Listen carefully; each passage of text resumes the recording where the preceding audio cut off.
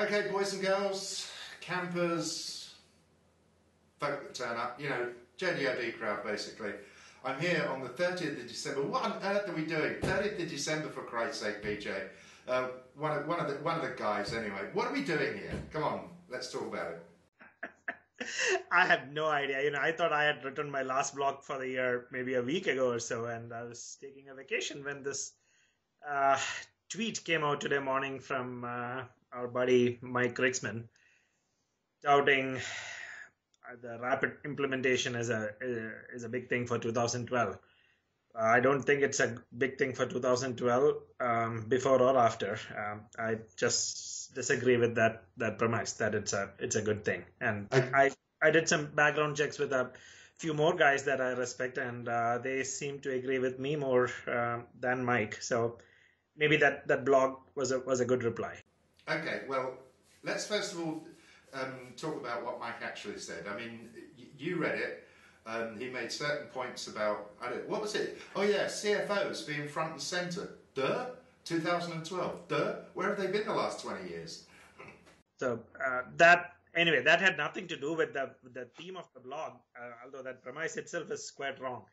CFO, has usually been the CIO's boss, so it's nothing new in 2012. It won't change in foreseeable future. So, but that has nothing to do with what he was trying to say anyway. I don't know how it made its way into that piece, but I don't think it has anything to do with the rest of the blog either. He needed a bullet point, mate. He was short of bullet points. Okay, I wouldn't comment on those. Okay, so what did you read as being his primary motivation behind this? I think the motivation, I wouldn't challenge his motivation on that. The reason being, IT projects do have a tendency to fail, and he is trying to find what are the ways of making it more successful. So I think in that perspective, he is completely right and on point. Where I disagree vehemently is RDS as the solution for that. RDS doesn't make IT projects succeed just by itself. It's just one small part of a very complex problem. Why not? Why doesn't it make it succeed? So if we look at project failures, why do most ERP type or enterprise projects fail?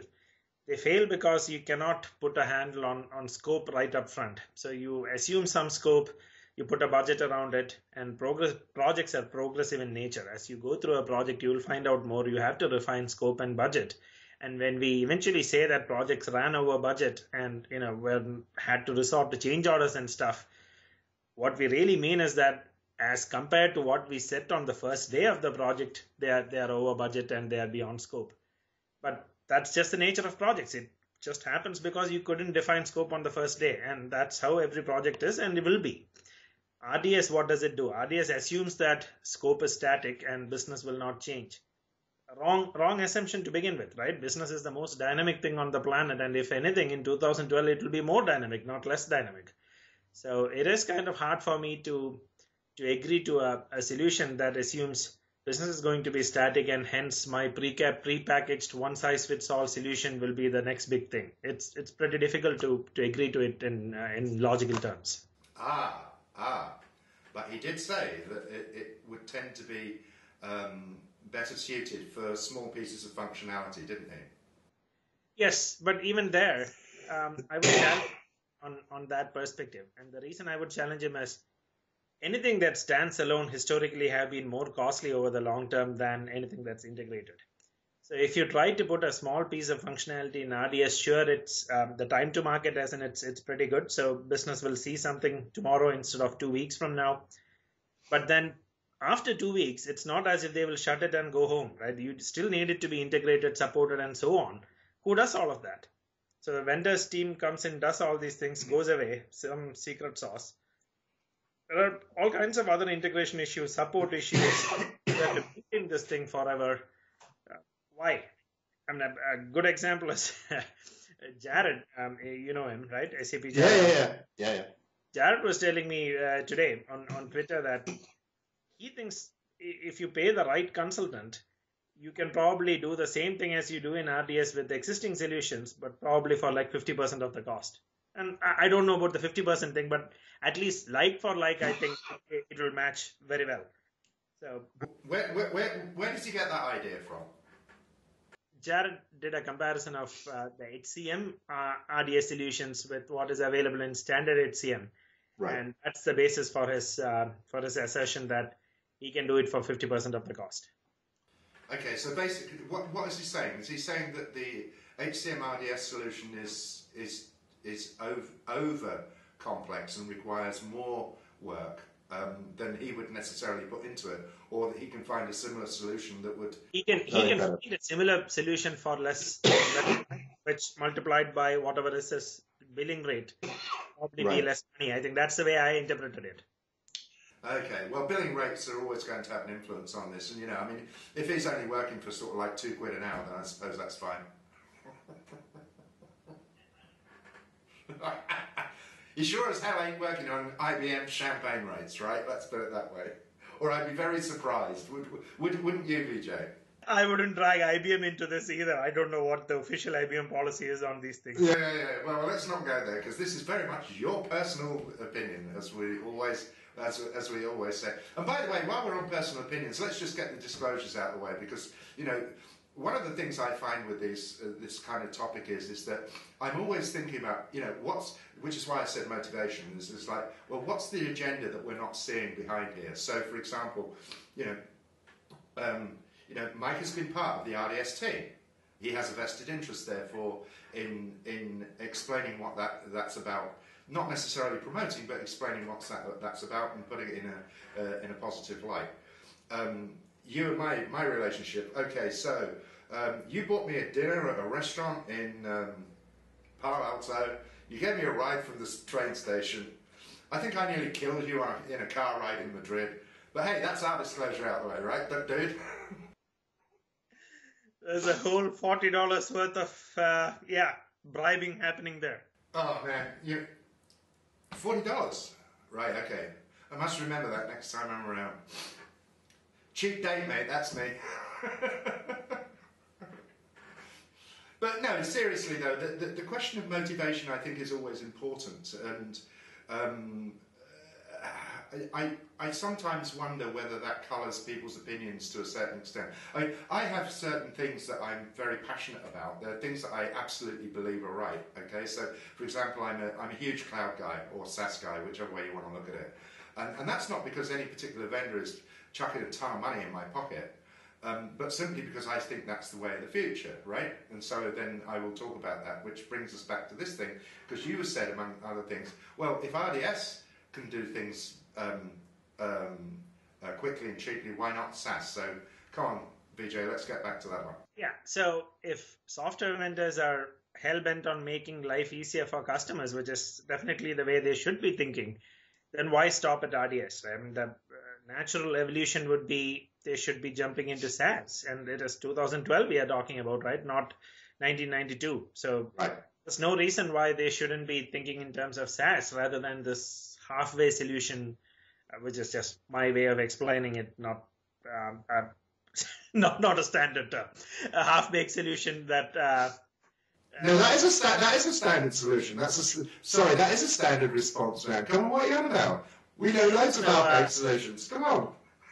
So what is the point in just extending on-premises solutions then and just repackaging, and it's just existing stuff that you repackage, it could give it a name and say that, okay, I will do it in fixed price. Fixed price projects, it's nothing new, right? I mean, people have been doing fixed price projects forever. There's nothing new with fixed price. Fixed price goes with this assumption that scope is static. RDS assumes that scope is static, so I would assume that fixed price is the right thing to do for these solutions. It has a place, for sure. Somebody is brand new to this vendor, right? A brand new customer who wants to be up and running, or a department within that wants to be up and running quickly, and they go into it eyes wide open that there is an integration cost and a support cost that will come right after this. Then yes, why not, right? But it's not going to be the next big thing, as in it's not as if SIs will go out of business or independent consultants will go out of business or anything like that. If you come up with some such solution, then that is a big positive disruption, and I will stand up and applaud. This, not so much. Right, okay. But I mean, you say that in the knowledge, don't you, Vijay, and others have said the same, that there is a backlog of work that still needs to be done. And this isn't just SAP related, this is Oracle, this is any of the big vendors. I mean, there's a backlog of work that's got to be done. So, very simple example, right? In the next 5 years, you and I both know that, how many of the Fortune 500 companies will merge and acquire? Many of them. Yeah, right? yeah, yeah. If an M&A happens, is RDS a solution for most of the M&A problems? No. For very little, it would help, right? Maybe some reporting solutions and so on might go in an RDS fashion. It's a tiny, tiny percentage of the overall solution that is required. Everything else will typically go the way it is, unless somebody comes up with a SaaS-based solution where it's more or less plug and play. Even that is not totally plug and play, but at least more or less plug and play, and that would be a big step forward. This is a baby step forward at the most. Okay, fair enough then, Vijay. All right, so we've managed to eviscerate that one, haven't we? Anyway, Vijay. Hey, listen, before we just wrap this one up, am I not right in thinking that Appleby at Bluefin's got a pretty vested interest in this RDS stuff? So he's probably going to pimp the crap out of it, isn't he? It could happen. John is his own person and has very strong opinions on things which are at least occasionally divergent from mine. Somebody from Bluefin did chime in on Twitter a few minutes ago, so I would expect John to have a say. I'm actually very eagerly waiting for it. I mean, John usually provides a good perspective. I may or may not agree with it, and at least 50% of the time I don't agree. But he still makes good points, and at least would open up a good debate.